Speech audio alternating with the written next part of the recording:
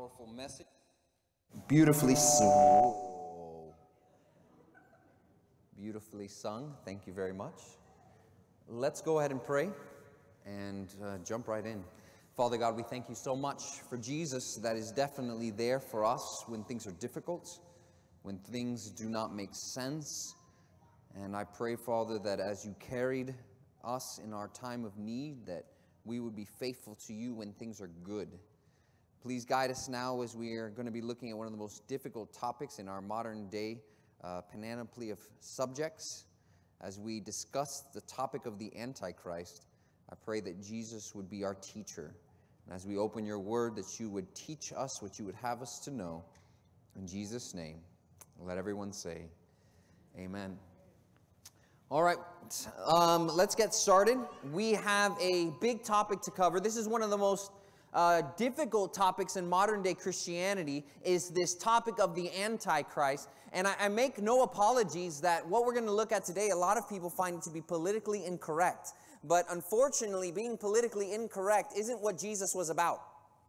He wasn't worried about whether or not he was going to offend someone. He always shared the truth, but he did it with love. And hopefully, as we go through this topic today, you'll be able to find some semblance of love and compassion and mercy, because Jesus shared it in exactly that light. And I guarantee you, or as they say in Louisiana, I guarantee that if it's done in an offensive manner, it's not because the scriptures did it that way. It's because the donkey that preached was faulty.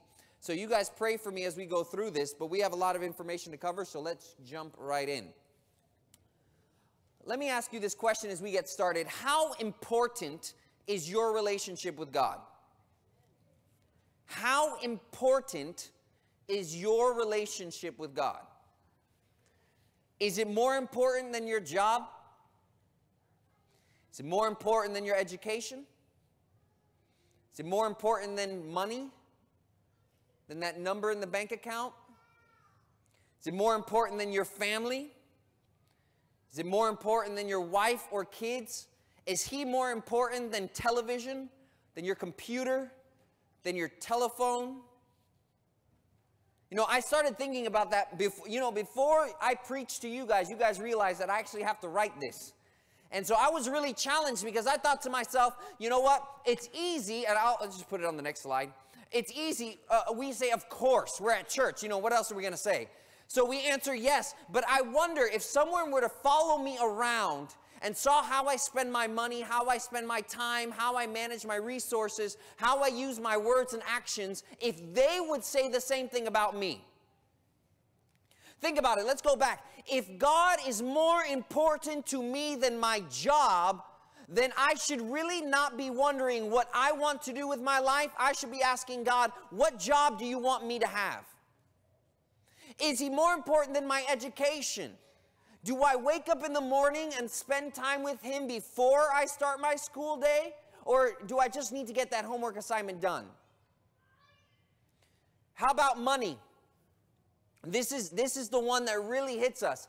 We always say that God is the most important thing in our lives, but when it comes to our bank accounts, if we have to put them together, whether we're going to trust God with our finances or whether we're just going to pay what we need to pay, a lot of us, to be honest, it's a guarantee that we trust in money more than we trust in God. It's true. Absolutely true. Because it said that in any given church, I think it's 20% of people return a faithful tithe and offerings. And this is not Adventist. This is Baptist, Lutheran, Presbyterian, Pentecostal, etc. Go to any church. 20% of people are returning a faithful tithe, not even to mention an offering. Is he more important to you than your money? Is he more important to you than your family? Than your wife or your kids? This is the one that really got me. I spend more time probably on my computer than I spend time with Jesus on any given day. Guaranteed. I probably spend more time on my phone, talking on my phone, than I do talking to Jesus in prayer on any given day. And so I have to really seriously ask myself the question, is my relationship with God more important to me than etc.? God shouldn't come first in your life. Did you read that right? God should not come first. God should be everything. And everything else should stem from that relationship. Because the problem is, when we put God first, then after that we take him aside, and then we have something else that comes second. But God doesn't want to ever be second. He wants to be everything. And your relationship with God should influence everything else that you do. So instead of God being first, and then you do this, and then you do this, and then you do this, God is like a circle, and there's a bunch of lines that come out of it. So because of my relationship with God, that's how I act at work. Because of my relationship with God, it influences the programs that I watch or don't watch on the television. Because of my relationship with God, it's going to influence who I do or do not date. It's going to influence how I dress in the morning. It's going to influence how I talk to that married person. It's going to influence how I talk to my spouse. It's going to influence how I talk to the church members. It's going to influence how I live my life. Because if God is first, there's going to be a time where he has to take second place. But if he's everything, then every single aspect of your life is indicative of your relationship with God. And by the way, just to put it out there, for many of us that do not have a relationship with Jesus Christ, that's an experiential relationship. That is actually a living, growing relationship with Jesus. We intellectually assent to truths, but it hasn't changed our lives. This is very important. Please catch what I'm telling you now, because at the end of the sermon, I'm going to come back to this point. For many of us, we have intellectually assented to the truths of Christianity, but it has not changed our lives. I'm coming back to that. All right. People all the time, I've actually been to the academy, and I've literally had people ask me this question. They say, oh, come on, Pastor, it's not that big of a deal. Will God send me to hell because I watch this movie? Will God send me to hell because I visit this website? Will God send me to hell if I date this girl? Will God send me to hell if I have sex before I'm married? And the one that I actually had was, will God send me to hell if I drink? I want to know, really? Is God going to send me to hell if I have a drink of alcohol? Really? And I asked him, and I looked at that person, and I said, actually, I think you're setting up a question that leads you to a false answer. That's a dichotomy that doesn't exist. The real question is this. Is this activity, whatever it may be, the person who asked me was drinking, so I'm just going to go ahead and use that one. I told him this. I said, look, the real question is this. Is this activity, drinking, is it going to lead you closer in your relationship with Christ or farther away? That's the question you need to ask yourself. Because God's not in the business of throwing anyone into hell. Think about it. How it borders on asinine, to be honest. It's one of the most ridiculous statements I've ever heard. Why would God send Jesus on such an expensive errand to planet Earth to redeem the lost race, to have them have a chance to come back to him, only to want to throw them into hell for something that they did wrong? Does that make any sense? That God would send his only begotten Son to die for us, to want to be there for us, only to say, well, hell for you. That doesn't make any sense. God is not in the business of trying to throw people into hell. He's actually, him and all of heaven are doing everything they can to keep you from going there. So that's not really the question, because God doesn't want to throw anybody into hell. Actually, he says he's not willing that any should perish, but all should come to repentance. God is in the business of saving people. The devil's interested in throwing you to hell. Okay? So this is the question. Is this activity going to lead you closer in your relationship with Christ or farther away? And you have to be honest enough to answer that question. Is that TV show, is that movie, is that soundtrack, is whatever the case may be, is it leading you closer to Christ or farther away? And if it's leading you closer to Christ, then by all means, prayerfully move forward. But if it's going to lead you away from Christ, then I would really reconsider the choice. Because you do not want to get into the habit of separating yourself from God. We did that. That's what I just said. You have to guard your relationship with God above everything else. Why do you say that, Pastor? Why is that so important? 2 verses of Scripture. Matthew 7:21-23. Not everyone who says to me, Lord, Lord, shall enter the kingdom of heaven, but he who does the will of my Father in heaven. Now catch this. Many people will say to me on that day or in that day, Lord, Lord, have we not prophesied in your name, cast out demons in your name, and done many wonders in your name? These are people who acknowledge God as Lord and are actually doing good things.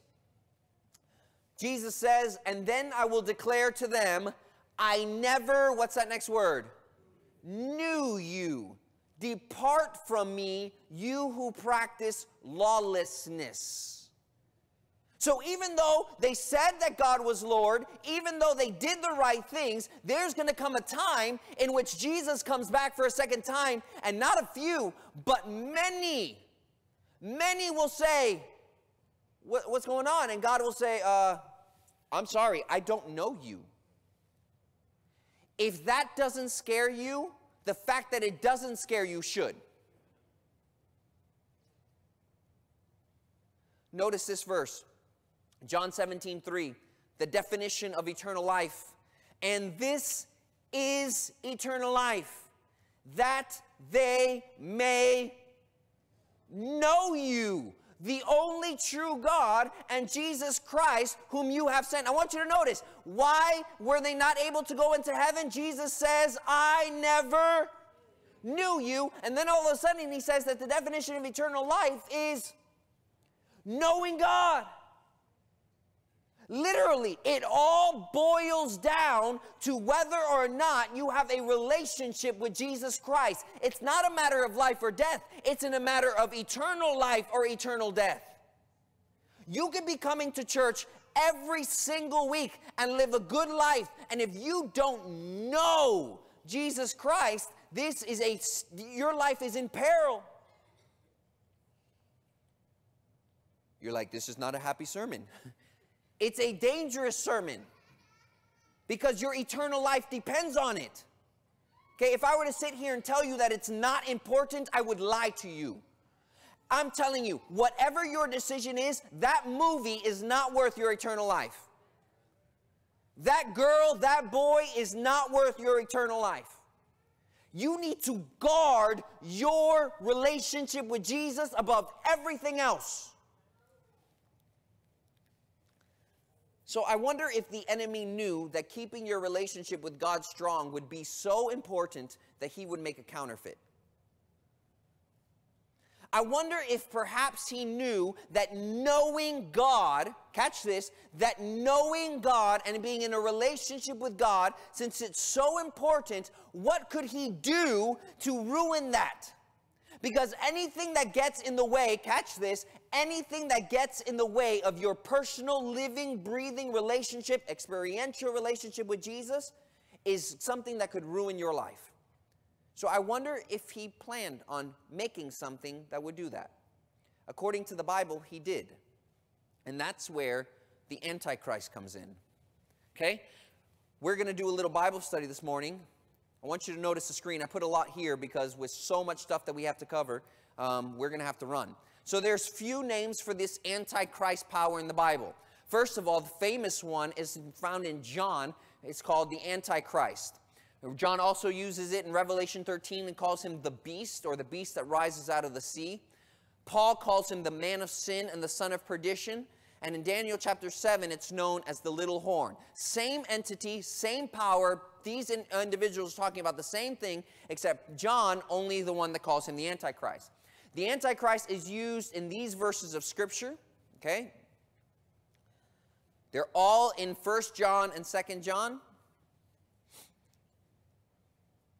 And I'm going to let you write them down because I'm hoping that today you won't believe a word that I say. I'm hoping this will open up your thirst for biblical knowledge and you'll go home and study it for yourself. Okay? What do we learn? Just to continue, 1 John 2:18 tells us there isn't one Antichrist, there are many. The Antichrist actually come out from us, the church. That's very interesting.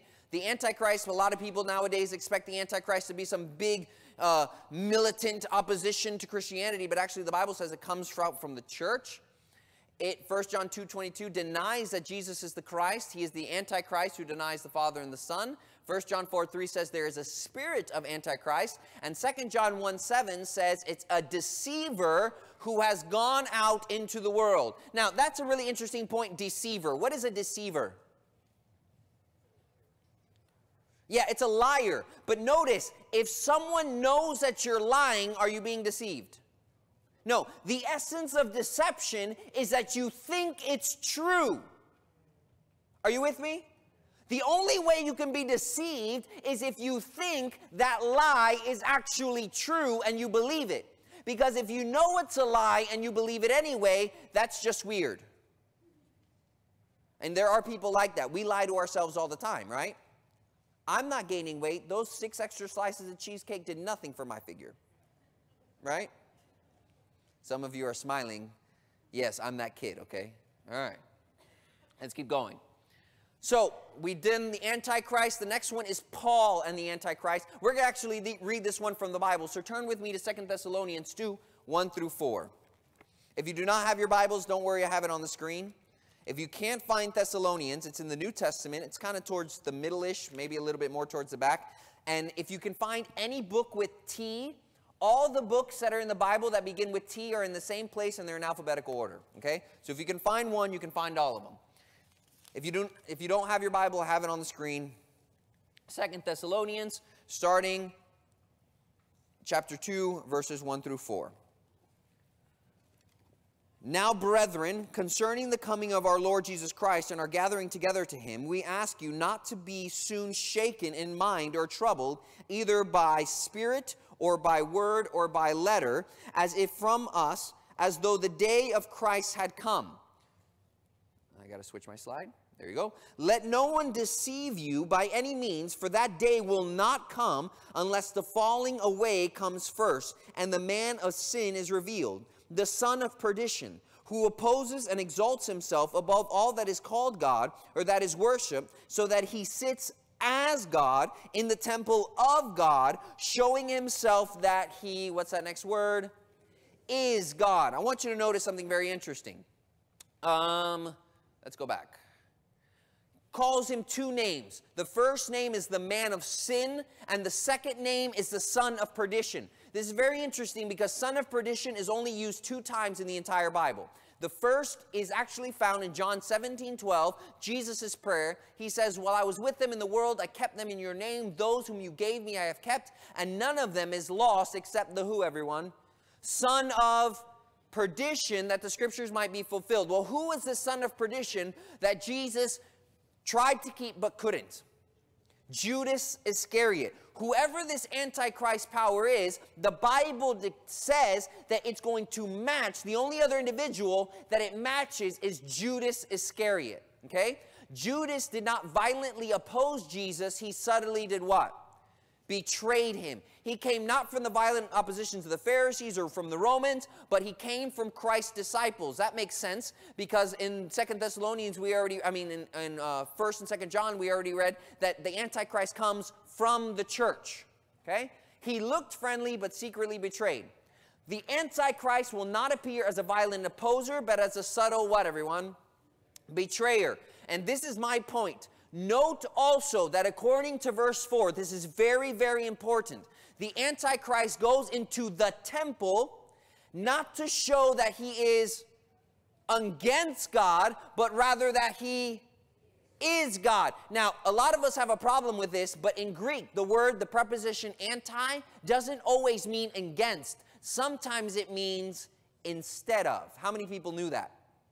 If you look up in your Strong's Concordance, you go home and you look at the preposition anti, the definition for it is against, but it could also mean instead of. Instead of. Okay, this is not something I'm making up. You can go to any Strong Concordance. It tells you how Greek words are translated. You can look it up for yourself. Okay, so Revelation 13, we're not going to read this. I'm going to fly by this because I want you to go into something. There is a counterfeit motif in the Antichrist, okay? I'm not going to show you this because it's a biblical fact. I'm just going to show you this in the next few seconds because I think it's interesting, okay? Because I think it's what, everyone? You're going to have to stay with me. We got a lot of information to cover. Bear with me, okay? Let's do it. In Revelation chapter 13, there's a sea beast that comes out of the sea. Okay, that's why we call it the sea beast. It's just a beast, but it comes out of the sea. The next beast comes out of the earth, and people call it the earth beast, okay? But the first beast, I want you to notice something. The first beast almost seems to counterfeit the very work of Jesus Christ. For example, the sea beast in verse 1 rises up out of the sea, but Jesus began his ministry with the anointing of the Holy Spirit at his baptism. They both begin coming out of water. Then the sea beast gets his authority from the dragon, but while Jesus was on this earth, he says while his mission on earth, he received his authority from who? The Father. The third thing is the sea beast gets a mortal wound, and guess what? It heals. Notice that the sea beast never dies. It just gets wounded, and then it gets healed. It never dies, okay? But for Jesus Christ, he has a death and a resurrection. Then after the healing, the sea beast receives worship. Jesus, after his resurrection, receives worship. This is interesting. The guy that I got this from, he didn't have this one here. I added this on my own just because I think it's interesting. In verse 4, all the people, after the sea beast resurrects, actually heals, they say, who is like the beast and who is able to make war? Have you ever read that before? Okay. Do you know that that's really, really interesting? Because in Revelation chapter 12, when there's the war in heaven, the one who kicks Satan out is called who? It's called Michael. Does anybody know what Michael means? Who is like God. So very interesting. Here, after the beast gets his healing, everybody says, who is like the beast? Who is like the beast? That is a gigantic play on words on Michael, who just kicked him out in the war, where his name means who is like God. So on one side you have who is like the beast and who is able to make war with him. And on the other side you have Michael, who is like God, and he kicked the beast out. Okay? Just interesting parallels. And finally, the beast is there for 42 months. And how long did Jesus Christ reign? 3.5 years of ministry. Anyone care to guess how many months that is? 42 months. There is a counterfeit taking place with this sea beast and Jesus Christ. Okay? Let's keep going. The most voluminous amounts of information about the Antichrist power is actually found in Daniel chapter 7. Okay? We don't have time to go all through Daniel chapter 7. If you've been in prayer meeting, then you've gotten it from, week after week. But turn in your Bibles to Daniel 7. We're not going to go anywhere else today. We're going to spend the majority of our time in Daniel chapter 7. So please turn there with me. Daniel chapter 7. While you're turning there, I'm going to go and just show some fun facts. At the beginning of Daniel 7, Daniel's in vision, and he's seeing these 4 beasts come out of the sea. Okay? How interesting. Now, we know from Revelation 17:15 that the prophetic symbol for seas is people, nations, multitudes, and tongues. Okay?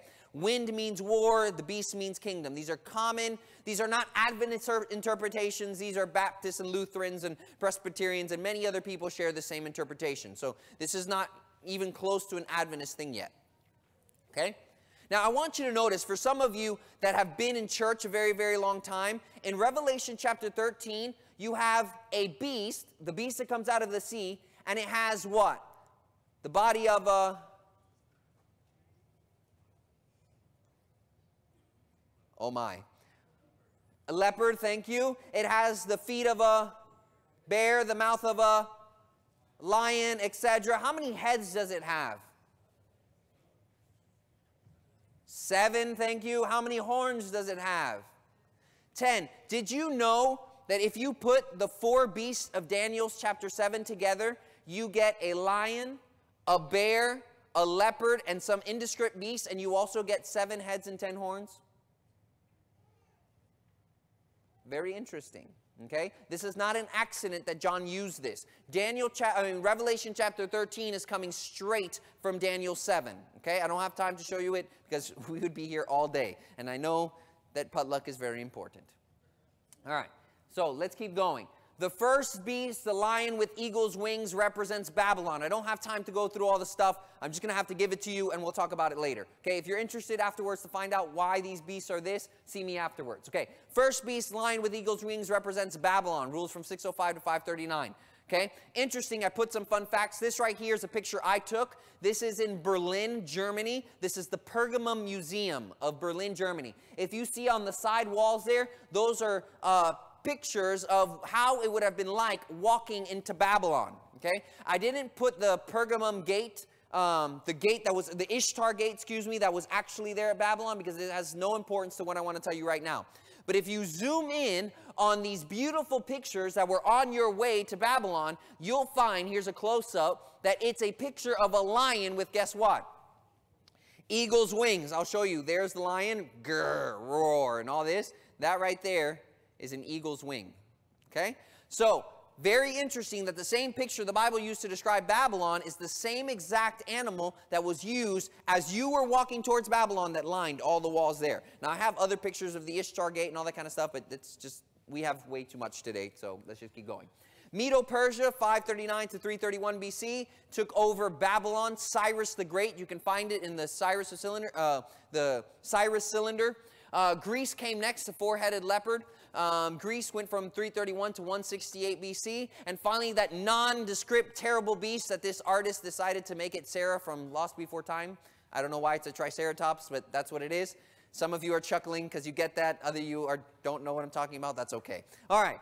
So, is Rome, 168 to AD 476. Now, I've heard people tell me, well, this is an Adventist interpretation. This is an Adventist interpretation. This is an Adventist interpretation. I want to show you something now that, to me, proves that regardless of what you believe about that, you're going to have a hard time substantiating that claim, okay? Because not only do other churches believe this, Baptist, Pentecostal, blah, blah, blah, but there's something else, okay?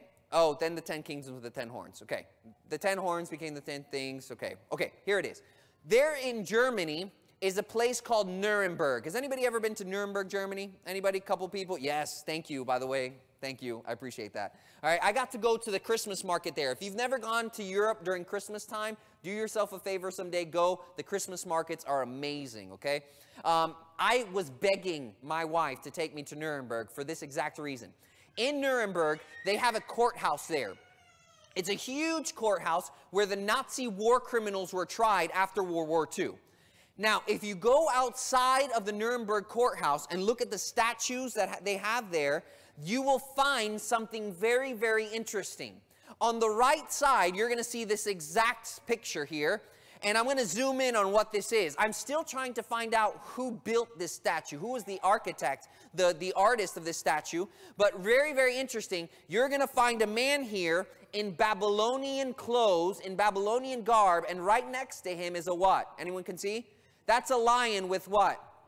With wings. How very, very interesting.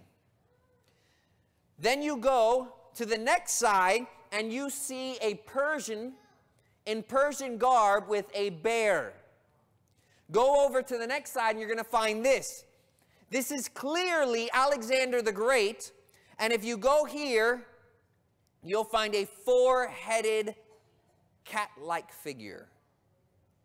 And on the other side to him, I don't think anyone can argue what this clothing is like. That's obviously Roman. And you see a horrible, terrible beast with, guess what?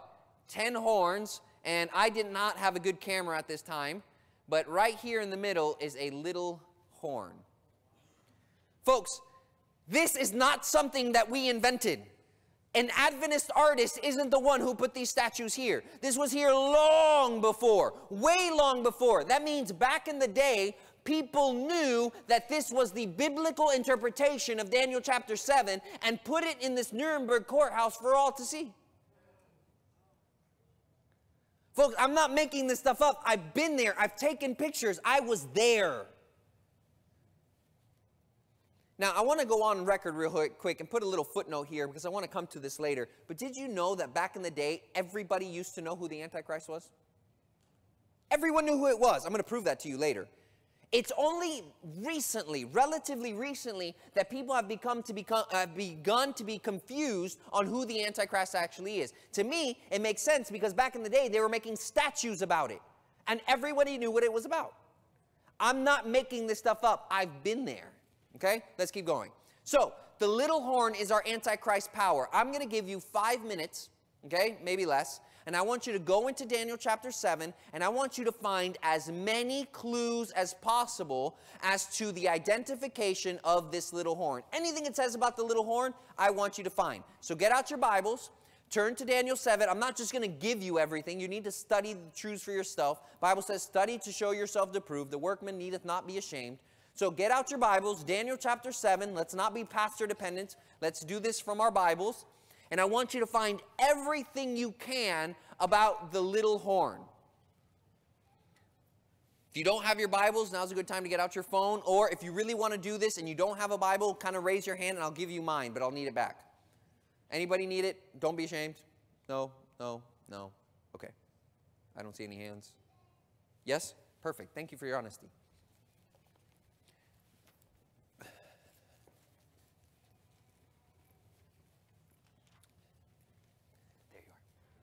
It's on the right page.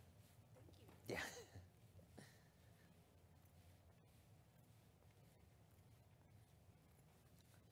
Don't waste this time. Don't just sit there and be like, oh, I hope it's over. No, use this time. Jump into the text. What does the Bible say? Because nobody cares what Pastor Edwin says. I want to know what the Bible says about the Antichrist. So jump into Daniel chapter 7.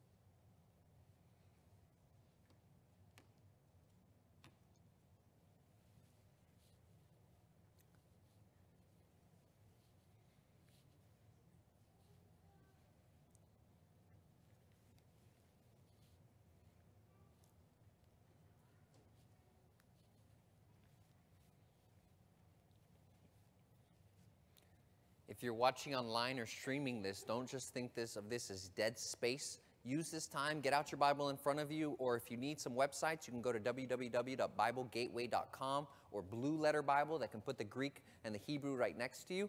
And you can look up Daniel chapter 7. You can hit Control F and find every place that has to do with the little horn. That will be your keyword, the horn, and study it out. So if you're online, don't just use this as dead space. Use it. You can go to www.biblegateway.com or Blue Letter Bible or Logos or eSword and use this time to jump into your text. It'll actually be easier online because you can just Control F, little horn.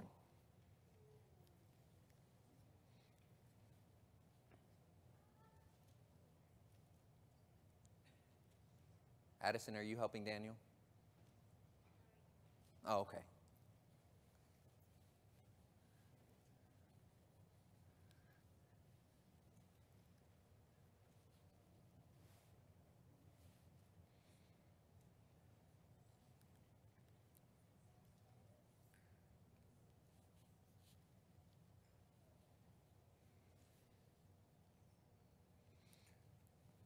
Going to give you a couple more minutes. Anything you can find. Be a detective. Anything you can find about the little horn.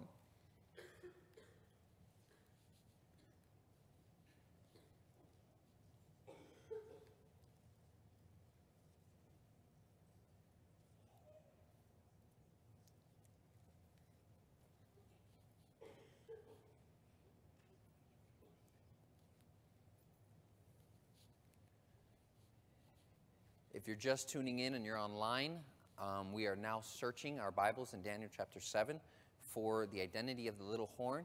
You can make sure that you go to BibleGateway.com, Daniel chapter 7. We're looking at where is the little horn and any clues we can find out about him.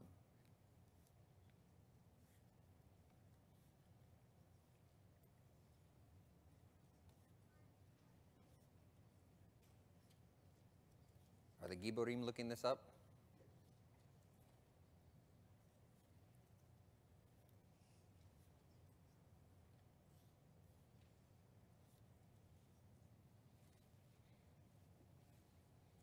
All right, let's jump in.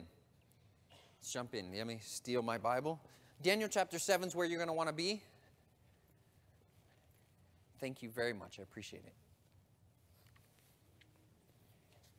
Now, there's a lot I want to say about Daniel chapter 7, but we're not necessarily preaching on Daniel 7.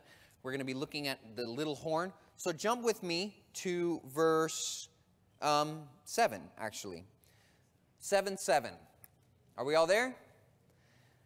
After this, I saw in the night visions, and behold, a fourth beast, dreadful and terrible, exceedingly strong. It had huge iron teeth. It was devouring, breaking in pieces, and trampling the residue with its feet. It was different from all the beasts that were before it, and it had 10 horns. Before we begin, let's pray. Ask God to be with us as we jump in. I think it's important for us to do so. Father in heaven, we're going to be taking a look at a very serious subject. And I just want to ask again for your Holy Spirit to guide us in the study of this. In Jesus' name, amen. All right, verse 8.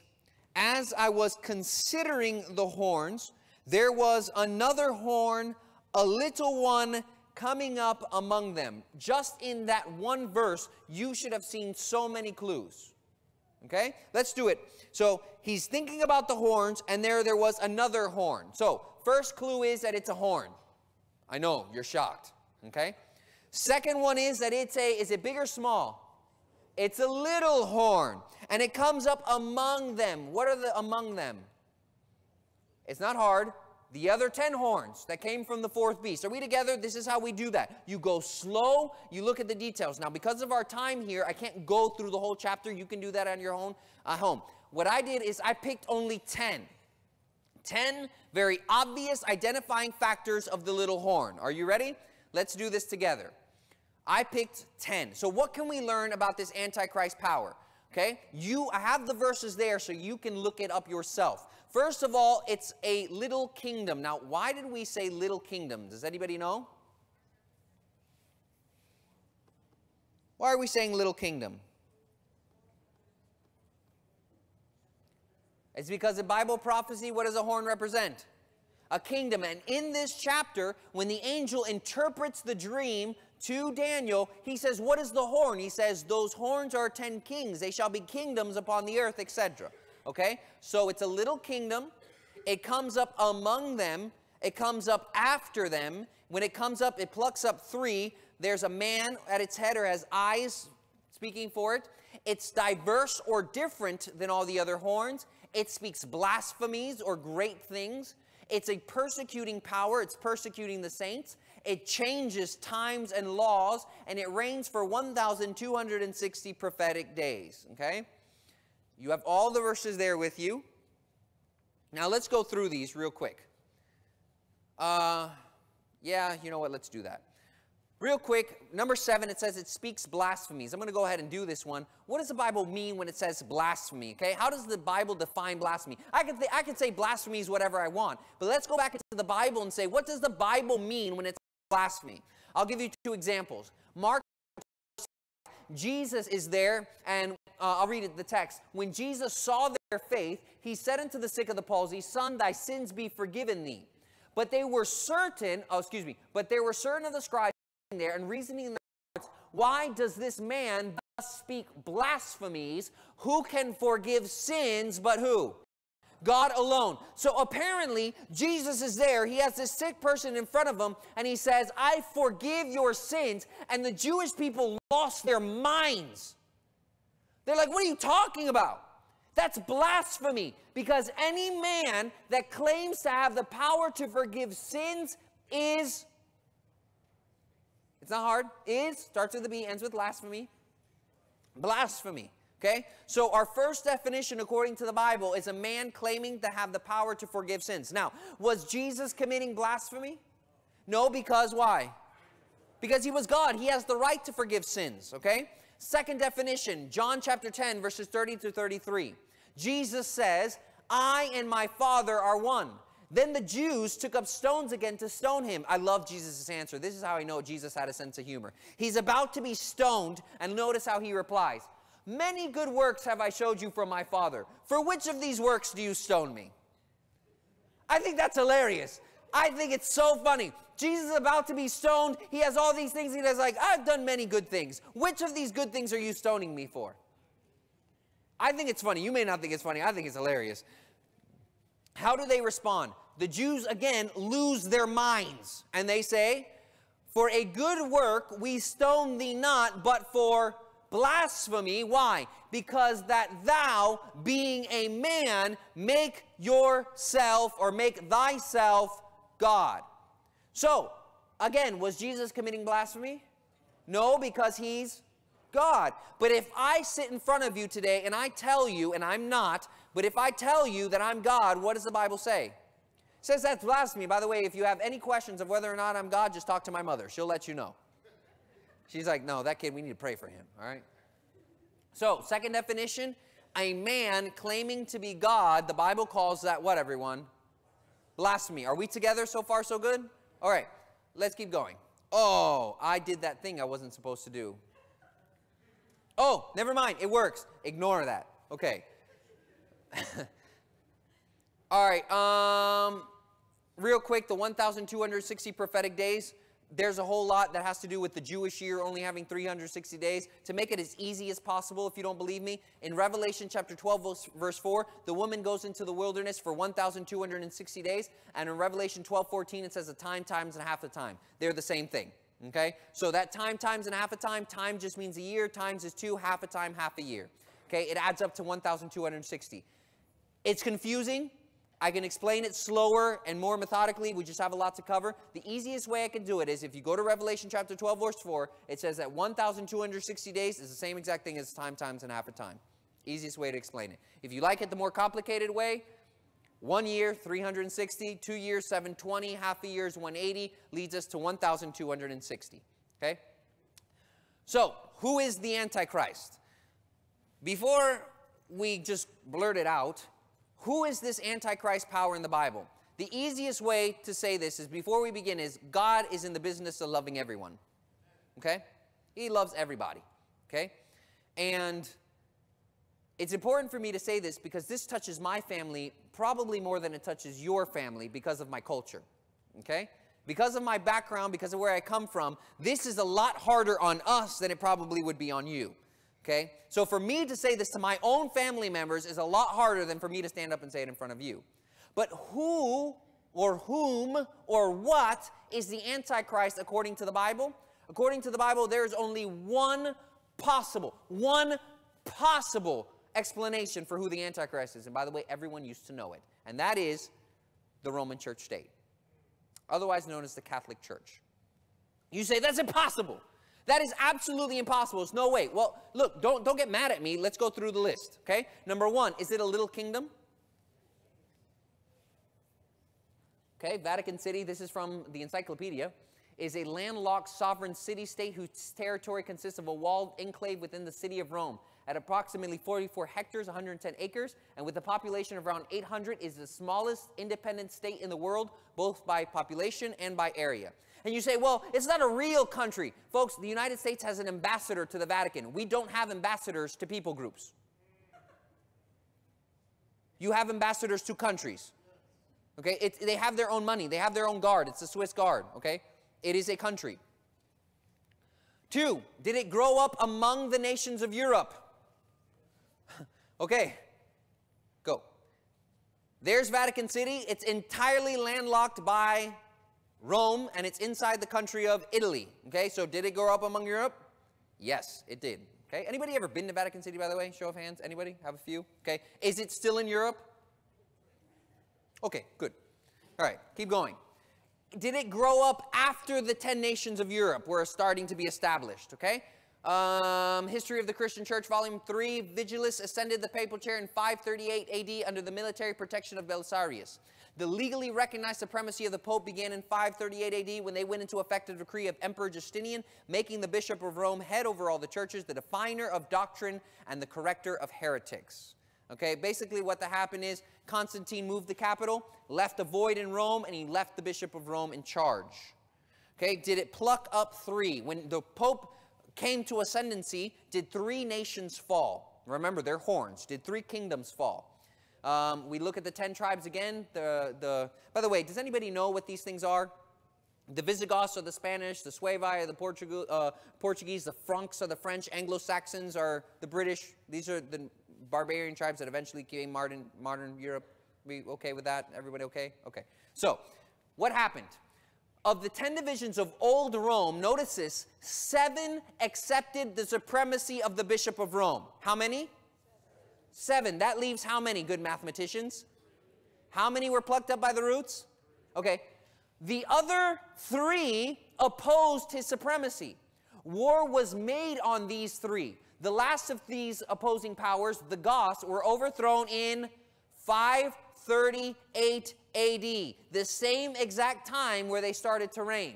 This gave Papal Rome the undisputed supremacy, and thus the 1,260 days began in 538 AD. Do they have a man at its head? Title, this is again Encyclopedia, Catholic Dictionary, title of the visible head of the Catholic Church, he's called the Pope. Okay, I don't think we need to belabor that. Is it different than any other country? Of course. I'm not going to read you this, it's quotes. It's the only place that you know that the Pope and the religious leaders in charge of the whole country, right? I'm not in charge of Gentry. Many of you praise the Lord for that, right? We'd be having bomba tournaments all the time. Okay? Yeah, thank you, Caleb. All right, so it's different from any other country. Does it speak blasphemies? Okay, let's go through this again. Real quick, what were the definitions of blasphemy? Number 1, a man claiming to have the power to, and number 2, a man claiming to be God. Okay, let's look at it. Number 1, this is from Ferrarius' Ecclesiastical Dictionary. The Pope is of so great dignity and so exalted that he is not a mere man, but as it were, God and the vicar of God. Does anybody know what vicar means? It means substitute. Okay? For thou art the shepherd, thou art the husbandman, the director, thou art, excuse me, I skipped that. Thou art the director, thou art the husbandman, finally, thou art another God on earth. Okay? This is from History of the Councils, published in 1672. On April 30, 1922, Pope Pius XI said, "You know that I am the Holy Father, the representative of God on earth, the vicar of Christ, the substitute of Christ, which means that I am God on the earth." On the Councils, Authority of Councils, Book 2, Chapter 17, Volume 2, page 266. All the names which the Scriptures are applied to Christ by virtue of which it is established that he's over the church, all the same names are applied to the Pope. A Pope and a Scandal and a Mystery. Confronted with the Pope, by the way, this is written by John Paul II. Does anyone know who that is? Very famous Pope, lived like 2 popes ago. Okay. I've never said Pope so many times in my whole life. Confronted with the Pope, one must make a choice. The leader of the Catholic Church is defined by the faith as the vicar of Jesus Christ and is accepted as such by believers. The Pope is considered the man on earth who represents the Son of God, who takes the place of the second person of the omnipotent God of the Trinity. I'm not making this stuff up, folks. This is not what I'm writing. This is their books. We're just quoting. December 20, 1935, Pope Pius XI. Thus the priest, as is said with good reason, is indeed another Christ, for in some way he is a continuation of Christ. Pope Leo XIII. We, the Pope, hold upon this earth the place of God Almighty. Folks, with all due respect, and like I told you, I'm from a Hispanic background. I can't tell you, we come from Catholic countries, okay? I can't tell you, with all the respect for my family members who are still Catholic and all this, with all due respect, the Bible calls this blasphemy, period. This is blasphemy. The Catholic National, July 1895. Thou art a priest forever, says the ordaining bishop. He is no longer man, a sinful child of Adam, but an alter Christus, another Christ. Okay? We don't have to go through all this.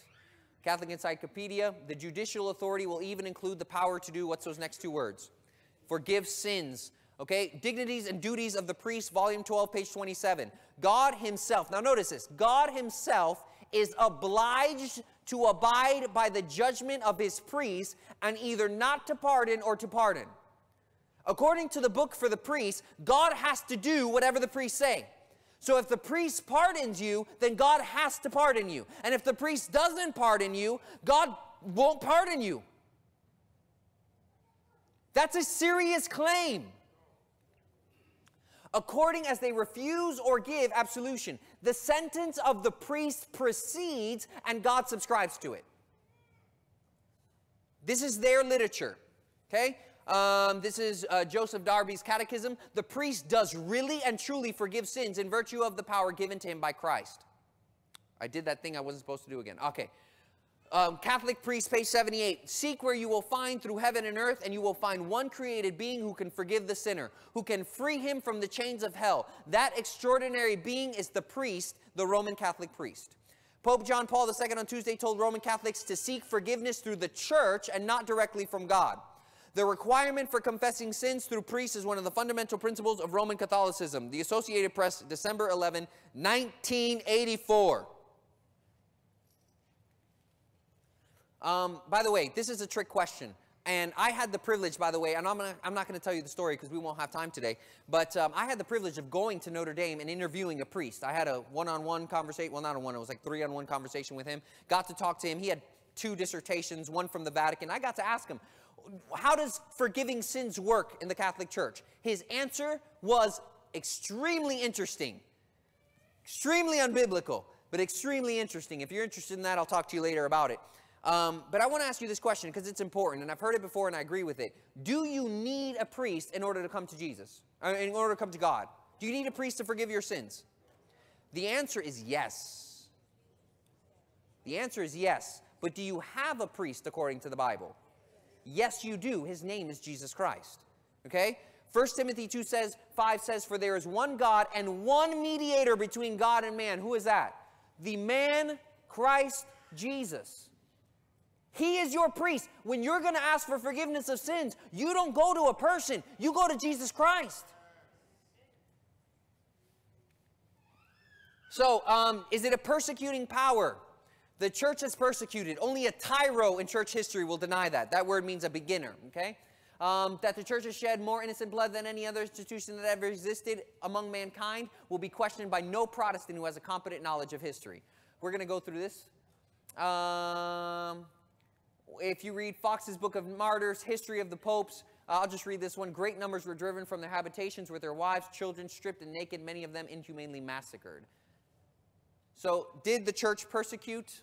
Of course it did. Okay, there's tons of evidence to that. Actually, so much so, in fact, that John Paul II actually apologized for what he called, quote, the excesses of the church during the Inquisition. All right, did it change times and laws? I want you to notice this quote carefully. This is from Pamphta Bibliotheca. It says, the Pope is of so great authority and power that he is able to modify, declare, or interpret even divine laws. You know, I don't necessarily have a big problem with declaring, right? I don't even really have a problem with interpreting. You know, you gotta work with the text and what you find. I have a huge problem with this word. What does that word mean? To change. The Pope is of so great authority that he has the power to change God's law. And to be honest, as a Protestant, I believe in the Bible and the Bible only. I don't believe any man has the right to change God's law or the Bible. Okay?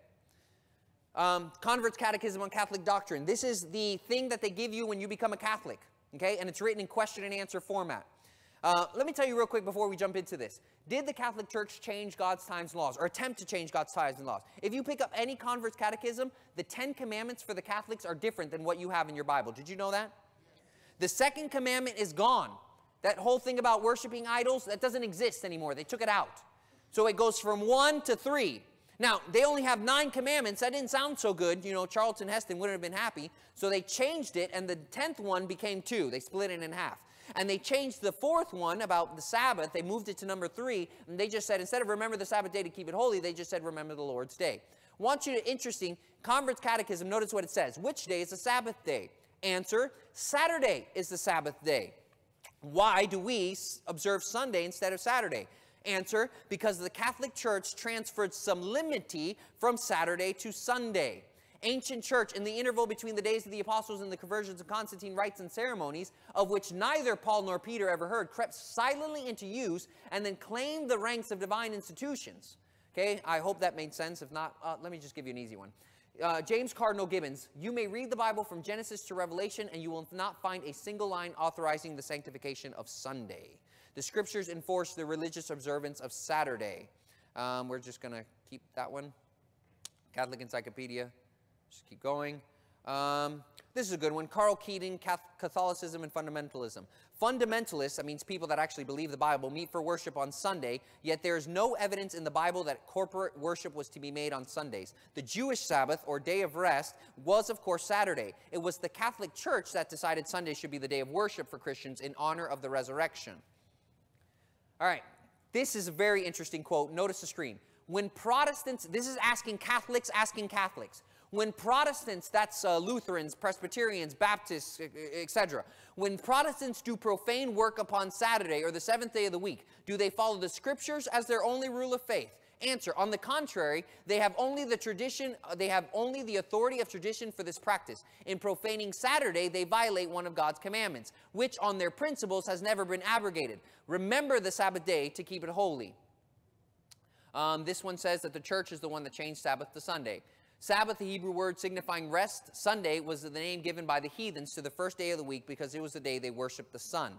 This is the last one I'll read, and then we'll skip the rest. Protestantism, in discarding the authority of the church, has no good reason for its Sunday theory, and ought logically to keep Saturday with the Jews. Sunday is a Catholic institution, and its claims to observance can be defended only on Catholic principles. From the beginning to the end of Scripture, there is not a single passage that warrants a transfer of weekly public worship from the last day of the week to the first. Actually, Catholics are extremely cocky about this. There was one Catholic priest who was willing to give out $1,000 to every single Bible verse that would show you that you had to worship on Sunday. And to this day, nobody has asked for the money. Catholics will tell you, we had a person named Bakioki who got his dissertation in the Vatican that did his dissertation that the seventh day is the Sabbath. And you know what the Catholics say? That's right. The seventh day, remember the Sabbath day to keep holy, is the seventh day Saturday. They say we worship on Sunday because the Catholic Church has the right to change God's commands. And they ask the Protestants who say that they believe in the Bible and the Bible only, why do you keep Sunday? Let's just go. Oh, this one's important. There is one church on the face of the earth that has the power or claims power to make laws binding on the conscience, binding before God, and binding under the penalty of hellfire. For instance, the institution of Sunday. What right has any other church to keep this day? Stop doing that. You answer by virtue of the third, notice, the third commandment, which says, remember that thou keep holy the Sabbath day. But Sunday is not the Sabbath. Any schoolboy knows that Sunday is the first day of the week. I have repeatedly offered $1,000 to anyone who will prove by the Bible alone that Sunday is the day we are bound to keep, and no one has called for the money. It was the Holy Catholic Church that changed the day from rest from Saturday, the seventh day, to Sunday, the first day of the week. We're just going to have to stop.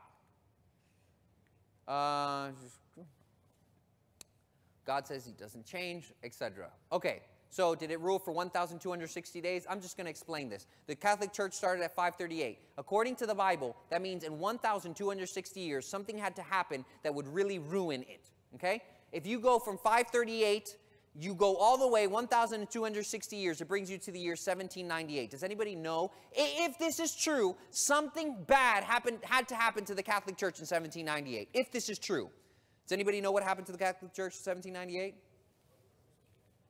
During this time, there was a man by the name of Napoleon Bonaparte. Okay, he was a Corsican, and he was tired of the Catholic Church having so much power, so he sent in his general, Berthier, to go into Rome and capture the Pope as a prisoner, and the Pope died in exile. And many people thought that from then on, the Vatican was dead. Here's it from Church History, page 24. The murder of a Frenchman in Rome in 1798, the exact time, gave the French an excuse for occupying the Eternal City, that's the Vatican, and putting an end to the papal temporal power. The aged pontiff himself was carried off into exile to Valence, and the enemies of the church rejoiced, and during that time they said the last pope, they declared, had reigned. We're going to have to go through. We got to read this one. Half of Europe thought that Napoleon's veto would be obeyed, and with that, the Pope and the papacy was dead. That happened at the exact time the Bible said it would. So the question is, what's going to happen? The Bible tells us that there's going to be a time where this deadly wound is going to be healed. And if you notice nowadays, all the world, the Bible says in Revelation 13:3, I'll just read it, and I saw one of his heads as it were wounded to death, and his deadly wound was healed, and all the world is going to wander after the beast. Let me ask you, ever since that time, has the Catholic Church been gaining in ascendancy?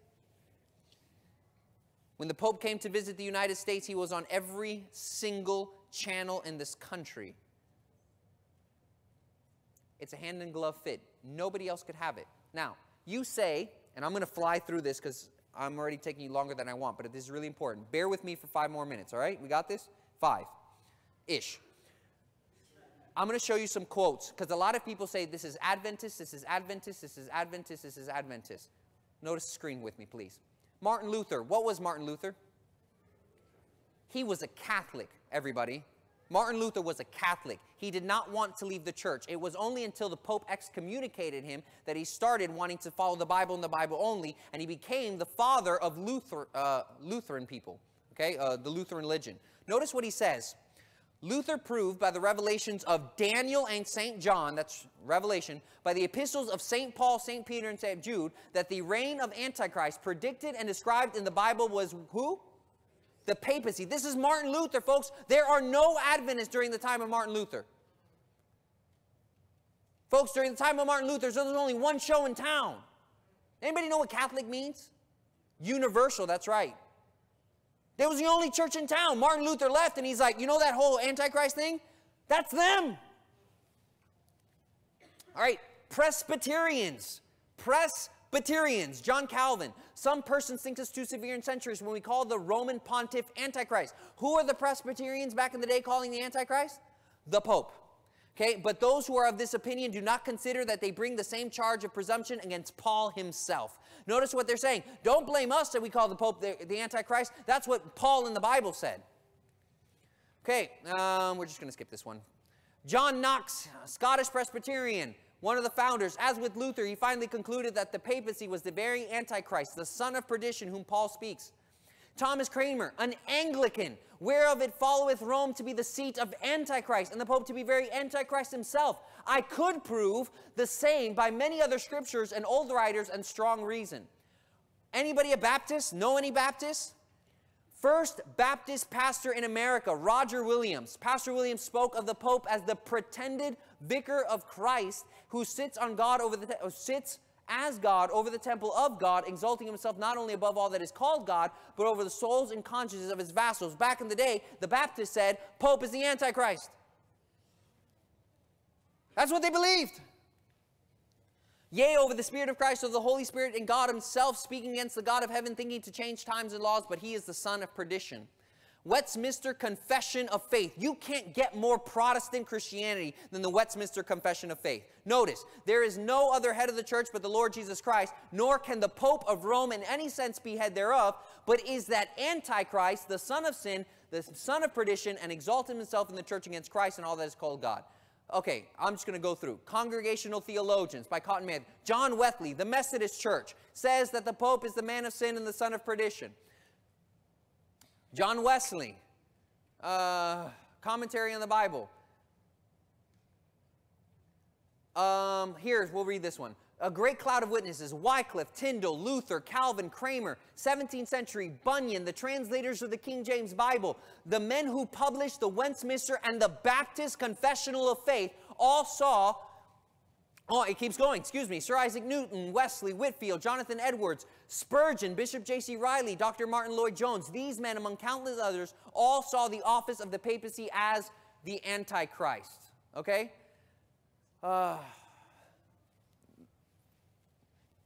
going to stop. I didn't have this in my notes, but I have to share why. Does anybody wonder why everybody back in the day knew that this was true and now nobody knows what it is?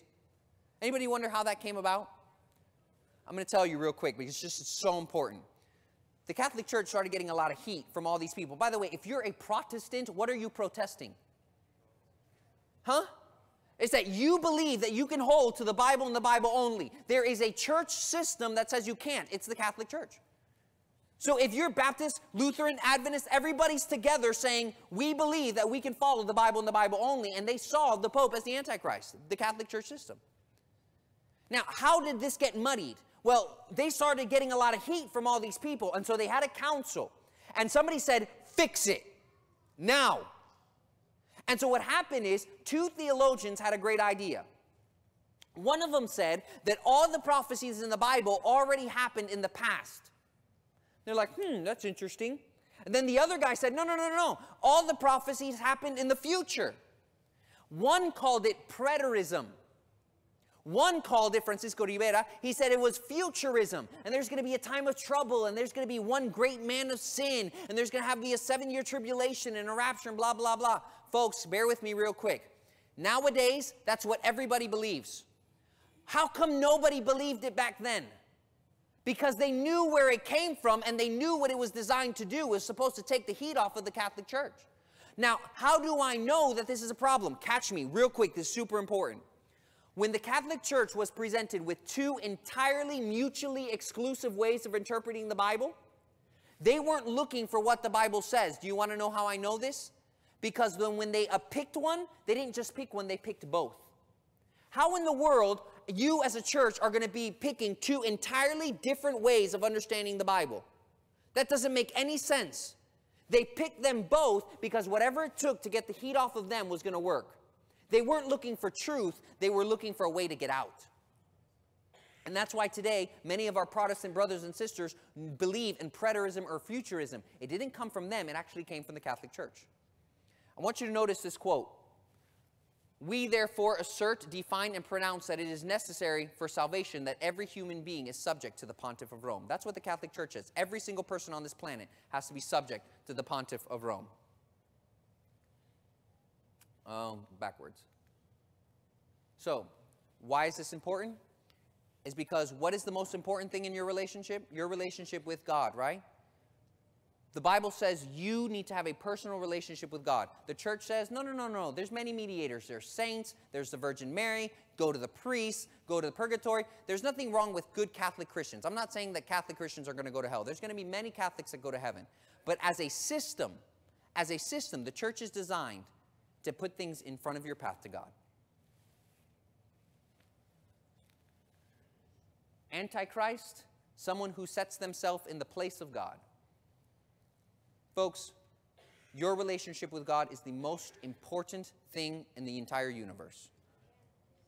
And while many good Catholic people are going to be saved, and I believe that with all my heart, because I have many family members who are Catholic, and I pray to the Lord Jesus that they're going to be saved.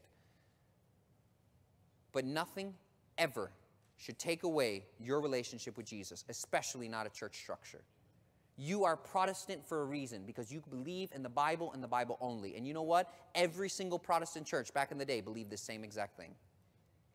Don't be ashamed that as Seventh-day Adventists, we still hold this truth, because every single reformer back in the day held the same thing.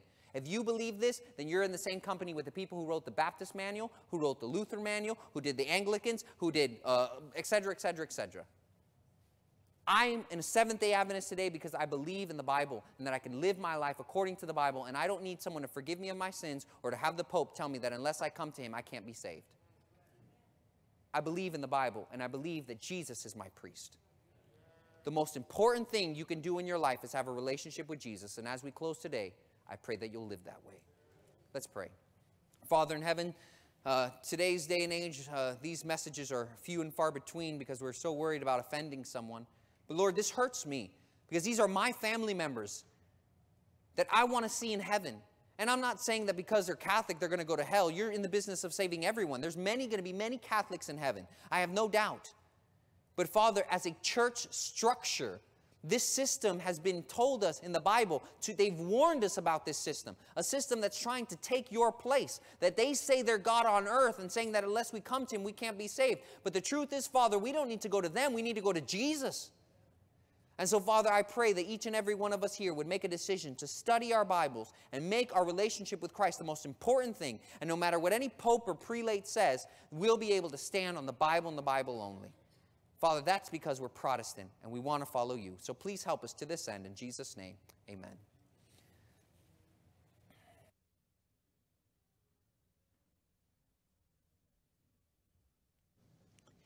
I invite you to stand as we sing one verse of Oh, How He Loves You and Me. One verse only.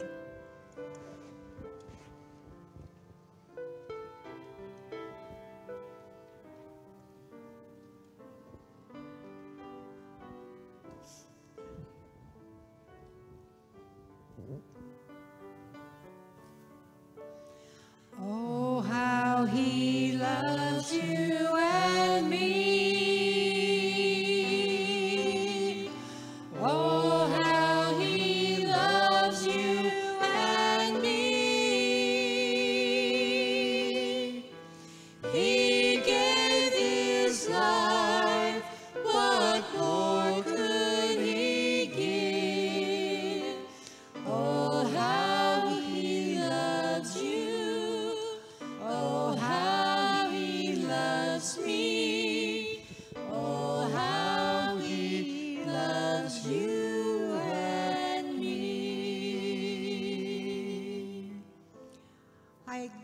invite you to go and enjoy this wonderful day with Jesus Christ.